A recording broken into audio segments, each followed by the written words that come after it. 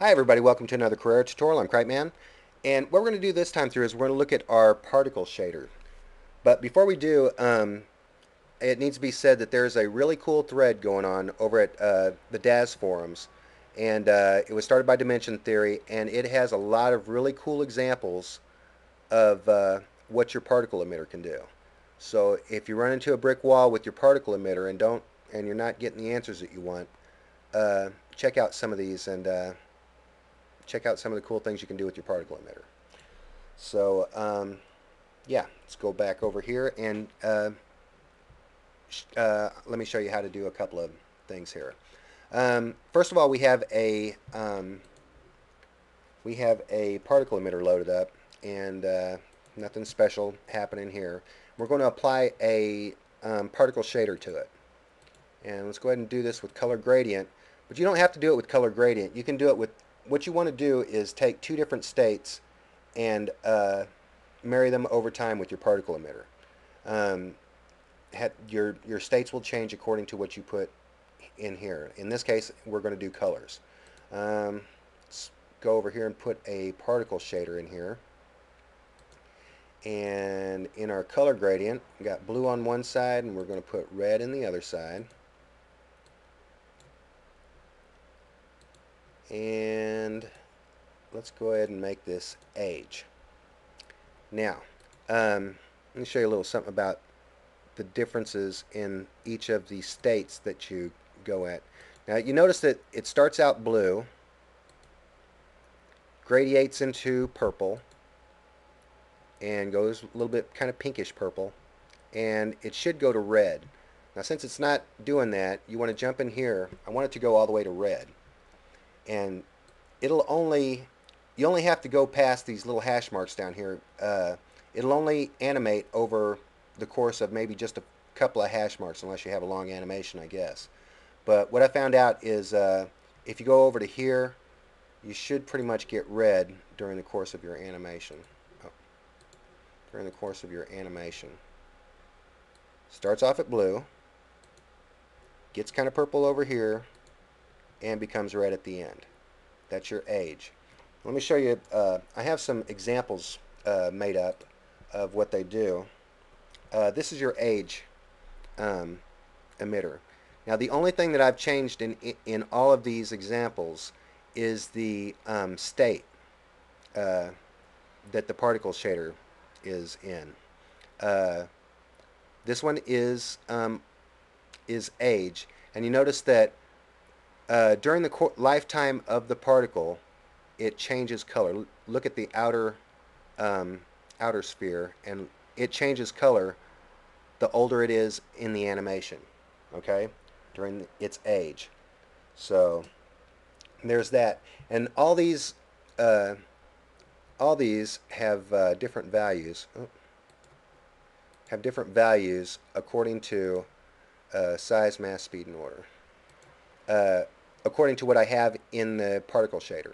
Okay, so let's go ahead and go to size. And this is a really colorful one. I just changed the size in the right-hand column of the size, in the right-hand corner of the size part of our particle creation menu. Now, you notice you have age, size, mass, speed, and I would think order. I was thinking the dispersion angle would probably relate to order somehow, but you notice that this goes in the same order as your particle shader does. And if any lights go on from that, more power to you. I'm still trying to figure it out. But yeah, so you notice that I changed the values in the right hand column, and we got this, and it looks very colorful and cool, and there's that. And then we got mass, and I changed the values in the mass part. I think I brought the value up to 0.50, and got this one. Anyway, you know what? We won't jump back and forth. We've got mass here, and you notice that, uh, well, I'm not really sure how it's affecting it mass-wise. I imagine you could probably animate it over time and get a pretty good, pretty good effect. The one that really surprised me that I was really surprised about was the speed one. Now,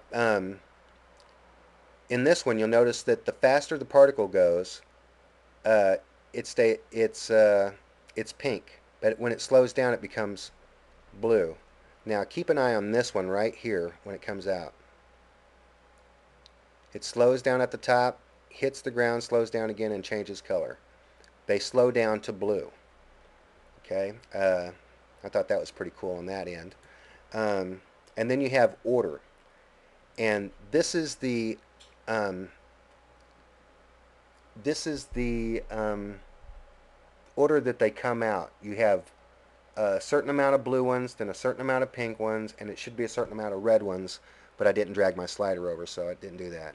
So dispersion angle doesn't have anything to do with this, but this is what your order does, and I'm having dispersed it a little bit kind of shows a little something there too.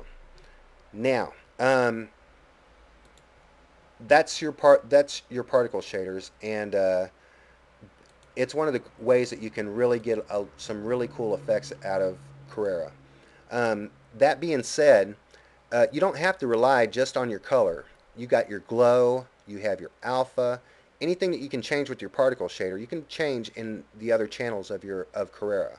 Just keep that in mind when you're doing a render and you're wanting to know if you can do a cool effect. Um, Before we go, let me show you one last cool thing about the particle emitter that I don't know if you know. Now, I put a particle shader on some volumetric smoke, the old volumetric smoke, or volumetric cloud, I think it is, and got a pretty cool effect. Uh, you notice that it's that this has changed over time. The color has changed over time, and the smoke's kind of bouncy because I just left it at default and dragged the particle emitter.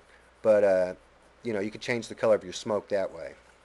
Um, Not that you'll ever want to do it like that, or not, or maybe you do. But there's that. And something else that you might not know is that you don't have to just rely on the shapes in your particle emitter. You can put a fountain into your particle emitter and have it become a particle itself. And the particle, the fountain is animated as I do this too.